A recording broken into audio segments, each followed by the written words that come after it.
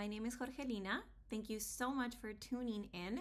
I figured I'd do a video to kind of talk a little bit about that transition and why my channel has changed names, if you can call it a channel.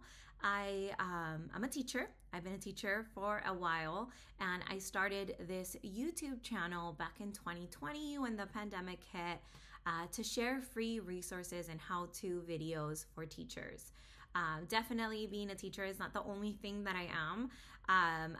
It is a huge part of who I am, but not the only one. I'm not saying I ran out of ideas. I definitely still use all of those resources and everything that I have shared in the past. And I do plan on continuing to share like I always have on over on the Facebook page. So that's still open. It's been open since 2020. We have shared thousands of activities. There are over 60,000 teachers that use them, which is amazing. And that's going to continue to be up. And this channel will always still be what it is. If you are a teacher and you wish to come along with me through this journey, you are welcome to stick around. I would love to have you as I just kind of transition into a little bit of who I am outside of the classroom, which has taken such a huge part of my life. So just kind of trying to find a little bit of who I am, of who Jorgelina is. And, you know, my loves for all the different things that don't necessarily just involve being a teacher. When it comes to digital activities, though, I am super passionate about it. And if you reach out to me and tell me, hey, you know, Jorgelina, I haven't found an activity that works well for my geometry class, so can you help me make one? I will absolutely do it.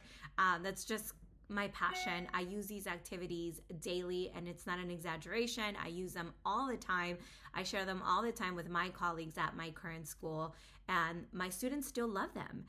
So they are still definitely part of what I do every day, but I just don't have the need to consistently create new ones because I am at a point where I could just reuse what I've made year after year.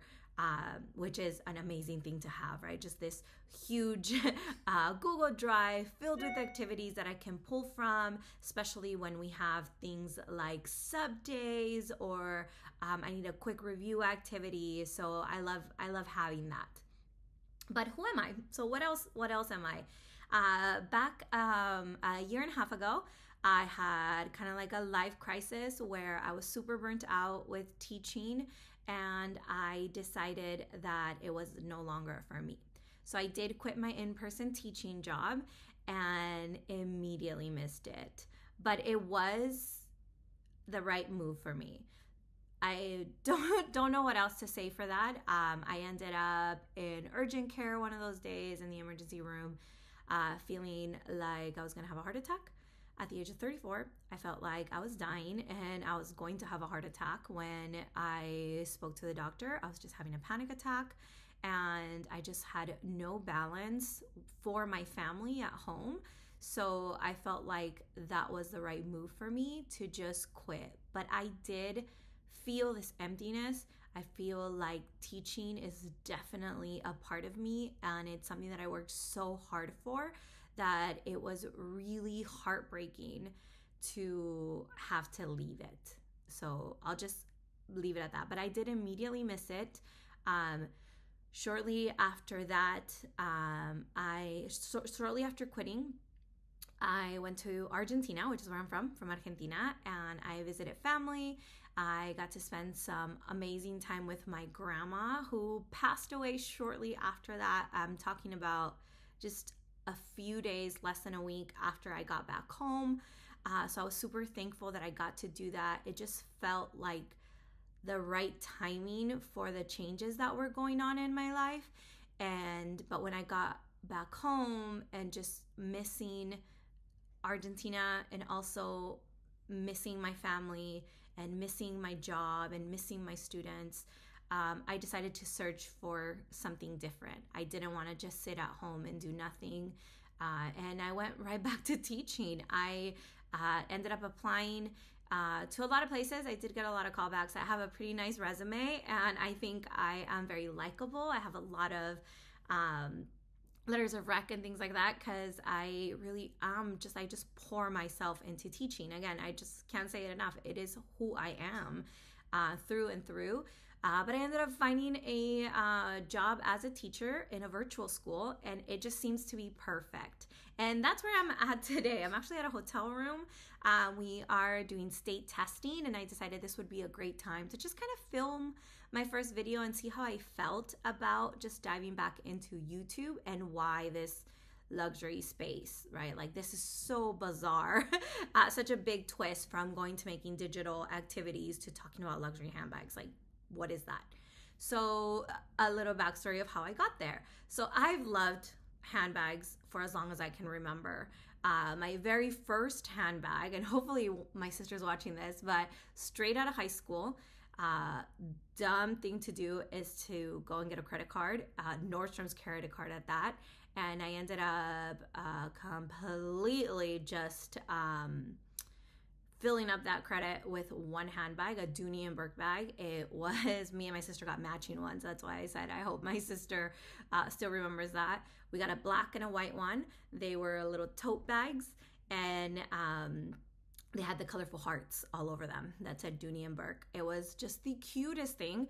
That bag ended up getting stolen off of my younger sister's locker, and then, or something like that, but it got stolen one time that I let my younger sister borrow it. So that's just what happened. But I've loved handbags for as long as I can remember. Didn't have them really growing up until I left high school, and then ever since then, it's just kind of evolved, right? So Dooney & Coach, Michael Kors was huge when I started going out with my husband. That was like my thing, all the Michael Kors.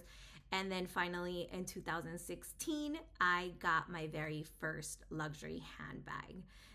It was a Speedy after watching a million YouTube videos, and I have been in love with them ever since. And I love watching YouTube, and because of that, I've just been a watcher, but I've created some friendships with some of the YouTube girls. Most, I guess, notably is Candy from Candy Sweet Love from LV. Candy Sweet Love for LV. So just through chatting with her, she told me, she's like, you would be great. Go ahead and do it. So here I am, right? So just kind of going to be sharing that love that I have for luxury and how I afford it, or what I do. To be 100% honest, definitely not on my teacher's salary. This is something that most of the time my husband gifts me, after sometimes a little bit of begging, sometimes no begging at all. But I do have a small collection, definitely nothing compared to the girls out there. But I do love a lot of other things. So it's just going to be sharing that, my take on how I use them and how I incorporate them into my daily lifestyle, working from home, what I use them for, things like that. So I love looking at them too. And definitely what I do with them when they just don't work out. And long story short, now that Candy has her reselling business, that's where they're going. But just kind of talk a little bit about that. I just kind of central to where all the large stores are. So I've never had that difficulty where I don't know where to go. I am close in proximity to a lot of the big retailers and a lot of the big consignment shops. So it's been an easy way for me to acquire them and just kind of learn a lot about them. And yeah, through this love of continuously being here on YouTube and just supporting the girls that I feel like validate me in this space. So for the longest time when I started on this luxury journey, I guess you can call it, as I was going through and just kind of trying to find what I loved or what I needed or if I needed, a lot of the people that I follow just really don't have the same lifestyle that I have, right? They truly, fully live a luxurious lifestyle, and that's not my everyday life. It's just not. Most of the time I'm in my pajamas with a nice top for teaching online wearing my Crocs, right? So there's not, I am not this super luxurious person, but I do love the handbags, right? They're just something that bring me joy. They make me insanely happy to look at. They make me all giddy to open them up and just have them in my hand and feel them and smell them. So it is something that brings me a lot of joy, and I don't have a lot of other things like that, right? So other than Legos, we'll get into that maybe sometime in the future. We'll see where this takes us. And Harry Potter Legos. So I do have a lot of other little things, but definitely nothing to the extent of luxury handbags. And so just kind of get to exploring that. And if that is something that you're interested, join me on my journey. Learn a little bit about me. If you have any questions, let me know in the comments. If you are like me, I would love to chat. If you are that person that is definitely not luxurious, but just has this taste for handbags, let me know. So I'm excited to be here. I'm excited to continue doing this. I think it'll be a little easier here in the hotel rooms while I'm in this space because I have no loudness from my dogs and my cats and my kids and my husband, who doesn't really make a lot of noise. He's really good.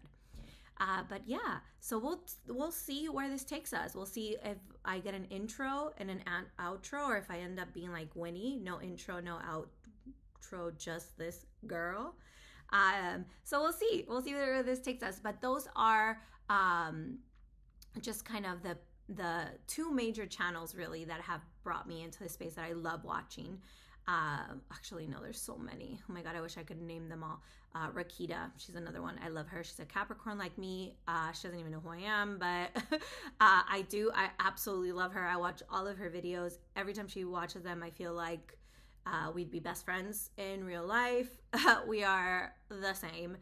She does live a luxurious lifestyle though. She did make a video recently where she talks about how on her day-to-day life she's just not running around in her Louis, and I appreciated that so much because every time I see her on her YouTube videos, I was like, I could never.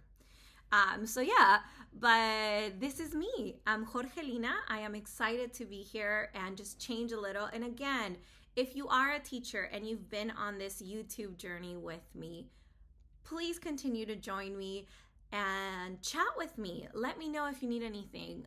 Again, right? I started the video that way and I'm going to end it that way. Being a teacher is who I am. And helping teachers is what I do. And I love that part about my job, other than obviously my students. So yeah, let's get together. Let's enjoy this ride. And thank you for tuning in, and hope to see you on the next one. Bye.